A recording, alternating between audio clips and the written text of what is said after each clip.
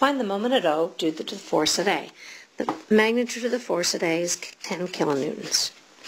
We want to find out how that tends to turn point O and point C. First thing we have to do is identify, preferably in a nice list, exactly what our points of interest are. So the point at O is just at the origin. That would be 0, 0, 0.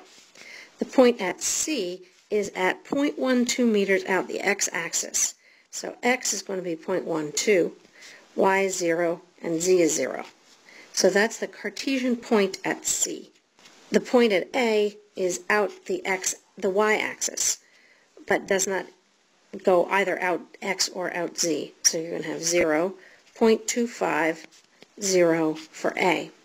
The other point of interest is up here. It doesn't have a label, so let's call it D. D is the point that is out in all three dimensions. In this case, it's out 0.12 in the x direction, 0.25 in the y direction, and up 0.1 in the z direction. So these are the Cartesian points of interest in our diagram. What we want to say is that A goes from point A to point D. Now we can use the position vector to find A in Cartesian form. It's going to have the magnitude, 10 kilonewtons, times the unit vector that goes from A to D. The unit vector is going to be the position vector divided by its magnitude. Position vector 2 minus from, so 2D minus from A. I'm going to take D and subtract A. So I'm going to have 0.12I, 0J, and plus 0.1K. Double check, does that make any sense? Is A going up? Should K be a positive number? Yes, A is going up. So K should be a positive number, and it is. Now that's the position vector from A to D.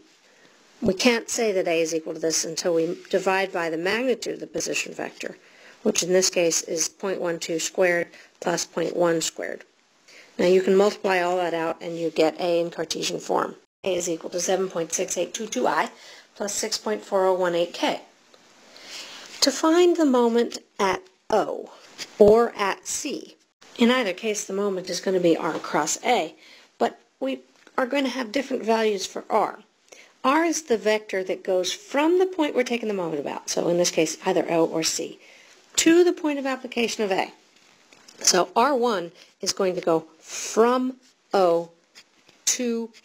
point O to point A. R2 is going to go from point C to point A. Remember 2 minus from. So R1 is 2A, that would be 0 minus 0, I, plus 0.25 minus 0, J, plus 0 minus 0K. Does that make sense? If you go from O to A, are you in fact going out 0.25J?